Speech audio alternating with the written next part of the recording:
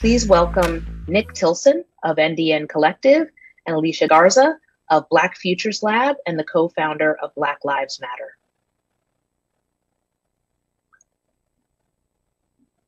Thanks for having us on.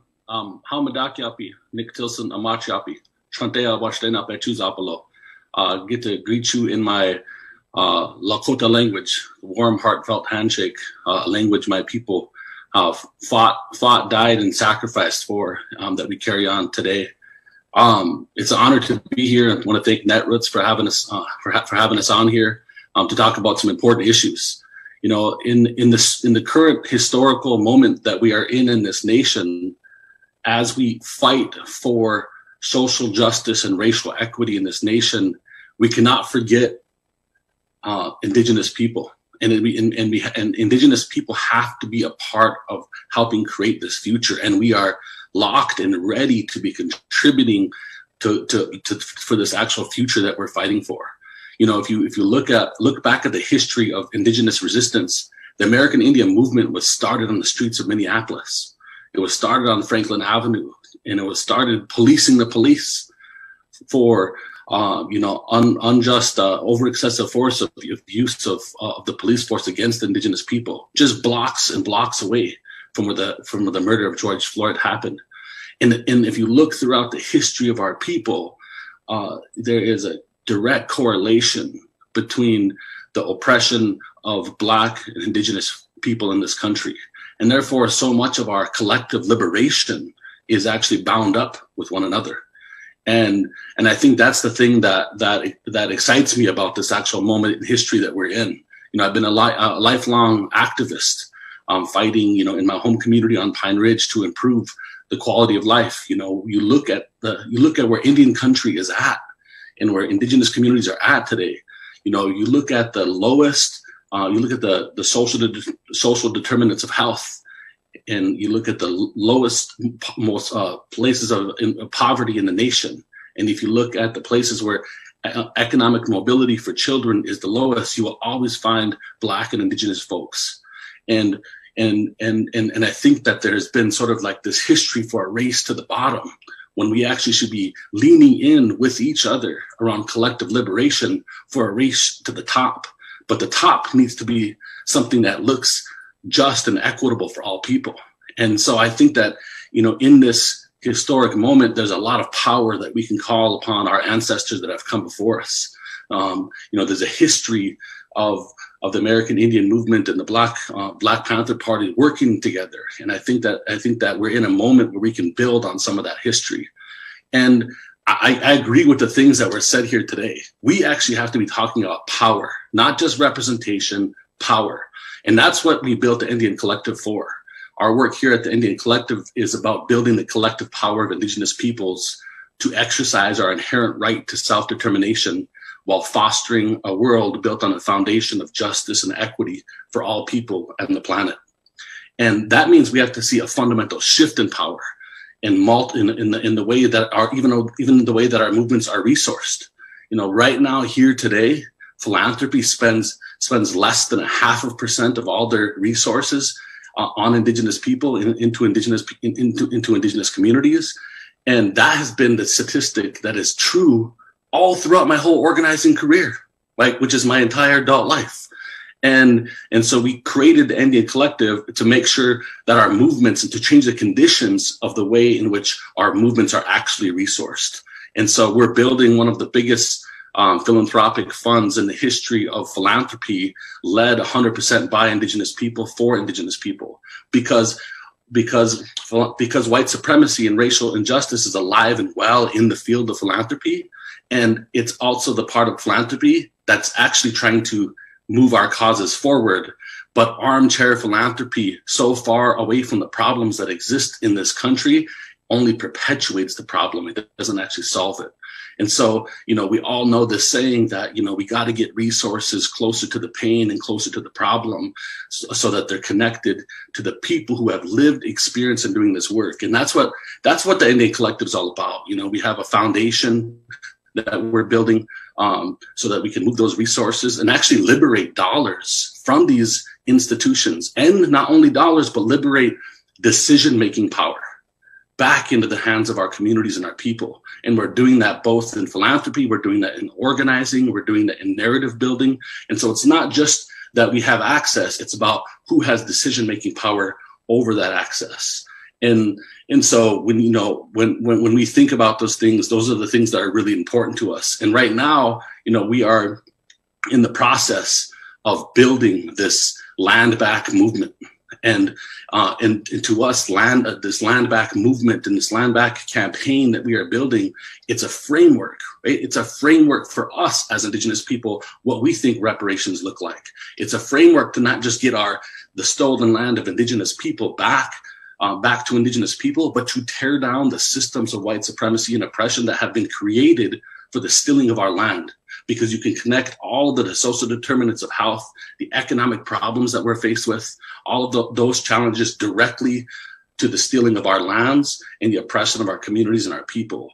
And I think that there's a moment right now in history to onboard around collective liberation as we dismantle white supremacy in this nation.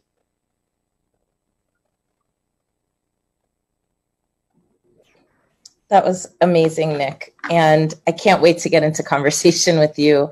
I want to offer a couple of words that I think are certainly in line with what you're offering here in terms of having us think about not only what time it is now, but what are the vehicles that we are building to ultimately get to where it is that we need to be.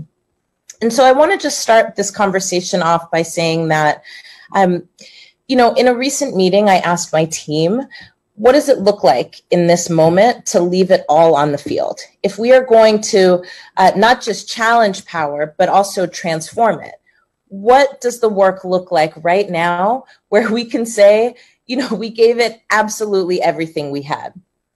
And here we are. I mean, I'm not going to tell you anything you all don't know. We're in the midst of a global pandemic where Black communities are under attack from a lack of response. And of course, there's no recovery in sight. We're at the beginning of a deepening economic recession and a sharpening climate emergency. And then, of course, to top it all off, we're in the midst of what I think is the most important election cycle in a generation. And democracy is being dismantled before our eyes. In this context, what does it mean to leave it all in the field? Well, first, I think it means keeping our eyes on the prize. So, you know, next week at the Democratic National Committee convention, there's going to be a nomination made for who will challenge this president. There's a platform that is going to be announced that is outlining the issues and the values that supposedly organize this party for the next 4 years. And for so many of us who work in politics, these processes are important in certain contexts and for certain reasons. But I can't help but hold with me that there are millions of people who don't work in politics every day, who don't attend conferences like these and don't even know that they exist, millions of people who are trying to figure out how to make a way out of what increasingly becomes no way. And for millions, right, the stimulus check is long gone. For millions, politics has failed to deliver on its promises. And for millions, this is not the kind of change that they believe in. So it makes me realize that what it means to leave it all on the field in this moment, in this context, is our movements. Movements that have developed and have arisen from a desire to see and experience justice and fairness and wellness in our lifetime. And our movements are needed now more than ever. Because when this president loses and refuses to cede power, we're going to depend on these movements to get us to the other side. And it is only these movements that can provide that compass for us. I think our primary work right now is twofold. The first is to deliver the kind of mandate unlike any that we have seen in at least a decade, that we will no longer capitulate to white nationalism as an organizing principle for how we be together in this country. It's white nationalism that is shaping this political moment, and it's shaping our responses to deep-seated wedges in this nation. I think this mandate that we express will initially be expressed through voting, but ultimately it has to be expressed by reshaping the structures that keep millions of people out who actually need to be at the center of the governing process. And so that's our other key task. It's to continue to push to change and to reshape and reimagine the structures that have kept so many of us left out and left behind. I think we can no longer afford to pay lip service to racial justice, especially in the era of white nationalism, if we hope to reach any semblance of a terrain that we can actually fight on. In an era of white nationalism, we have to understand it's no longer enough to symbolically build movements that ensure representation, but don't actually do the work to weave our lives together in such a way that makes power have new meaning. I think elections are a way for us to test how we've been doing with our organizing. And they're an opportunity for us to choose the terrain that we want to fight on. Our opponents have made themselves less nebulous, and their agenda is more clearly in focus. They are moving power in ways that kick people out of their homes in the midst of a pandemic. They're moving power in ways that deny people access to the healthcare that we need in the midst of a pandemic. They're shrinking the role of government so that democracy can't survive, because in their view, it's been too tainted with the movement that we're building to ensure the rights and dignity of those that they don't consider to even be human. So I think we've got to be clear that this moment, it's about voting, but it's more about showing the power of our movements. It's about picking a clear target and shifting how power operates. And fundamentally, it's about driving white nationalism back underground and putting it in the history books and in museums where it belongs. So let's chat, Nick. We got things to talk about. Yeah, I think one of the most exciting things, and this is something I'd like to hear your opinion on too, is, white supremacy and systematic racism is designed to actually divide movements of people of Black, Indigenous, and people of color. And sometimes because we are so struggling for survival, that we end up being like on these different tracks and different trajectories of what we think power should look like. And sometimes we fall into that. We fall into those structures, maybe not because we're intentionally trying to do that, but because actually the system that we are fighting is drawing us further apart than bringing us closer together. And, I've been really thinking about this balance of like, what does Black reparations and Indigenous land back look like? And how can we actually build a world that includes both of those things? Because that's definitely a world I want to raise my family up in and my grandkids up in one day when I have them. So I was going to see what your thoughts were on that a little bit, and how we lean into that to make these actual structural shifts. Absolutely. Well, what's funny, Nick, is I was going to ask you the same question. So we're going to have to go back and forth here. But fundamentally, I think that this is a question of how it is that we not only reclaim and reshape power, but it's also a question of how it is that we tell each other different stories about each other. I think that at the core of reparations, right, you're absolutely right. Earlier you said, it's not just about, right, land back. It's also about restructuring how it is that we be together. And I think the first part of kind of bringing these reparations frameworks together is fundamentally about changing the stories that we tell each other about each other that actually are not our stories, right? So there is something in here for me about, what it looks like to have deeper discussions, right, about the legacy of slavery as a vehicle to consolidate and direct power in a particular direction. I think it makes sense for us to be talking about the unique roles that each of our communities have played, and the ways in which we've been played in the project, right, to build this country as a foundation for us to start to think about, well, in a different setup, right, what would be the fundamental principles that would undergird our unity, right? And where are the sticky points too?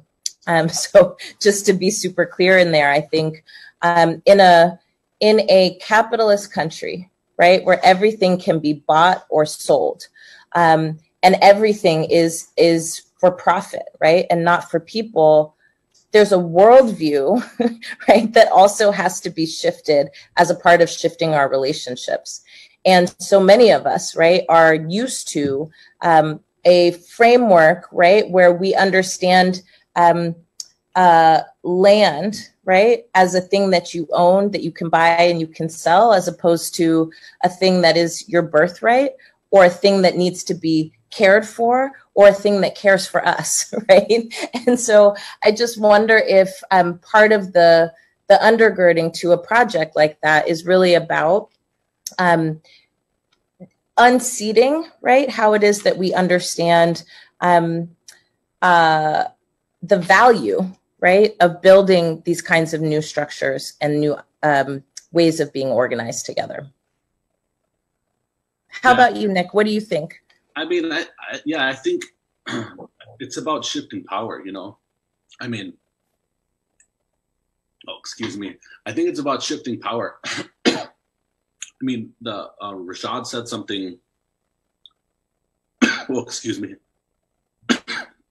This happens to me all the time. Take your time.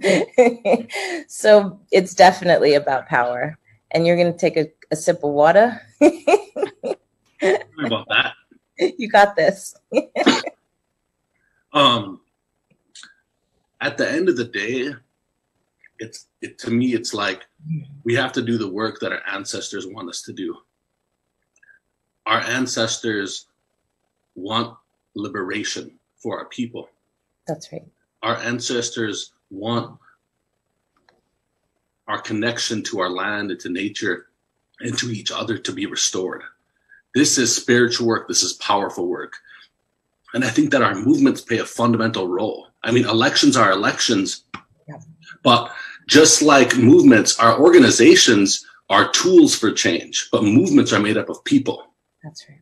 We all have these handles, right? NDN Collective, Black Futures Lab, all these different organizations. But at the end of the day, they're merely tools for liberation. And I think that what we say when our brothers and sisters aren't in the room is so important.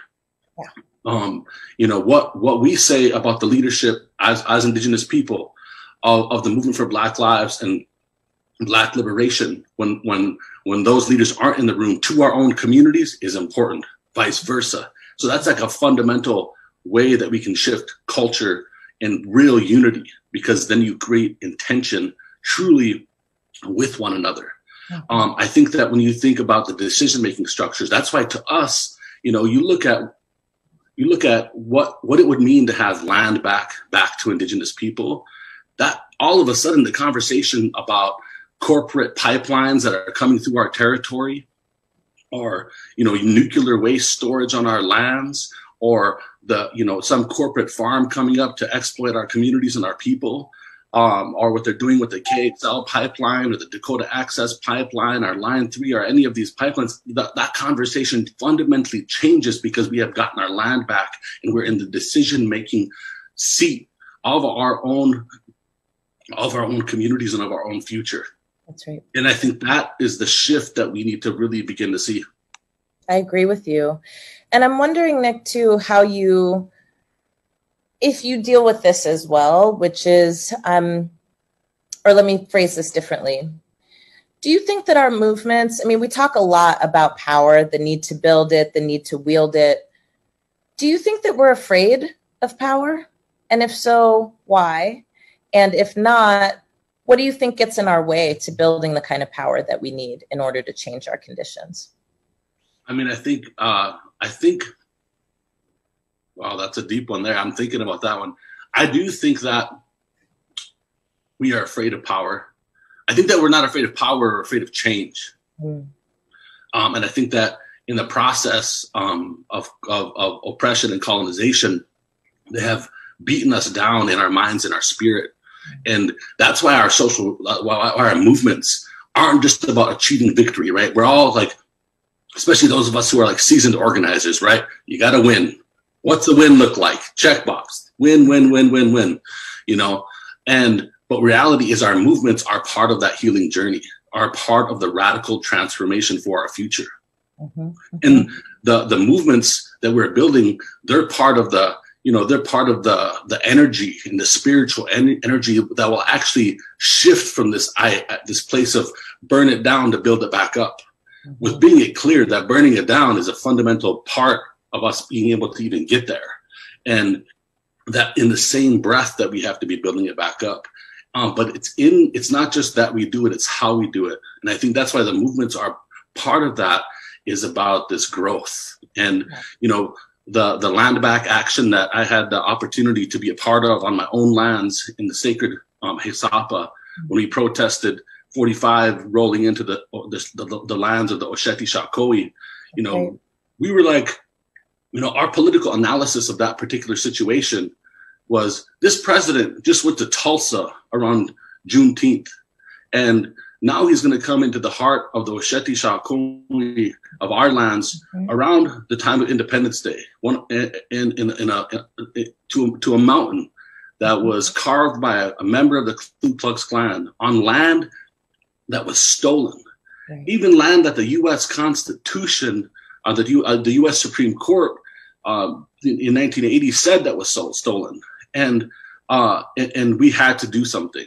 And the fact that we were standing there on our own lands and experienced, the wrath of the military force of this country, of having a couple hundred indigenous people standing on their own lands that the Constitution, or that the Supreme Court even said was our own lands.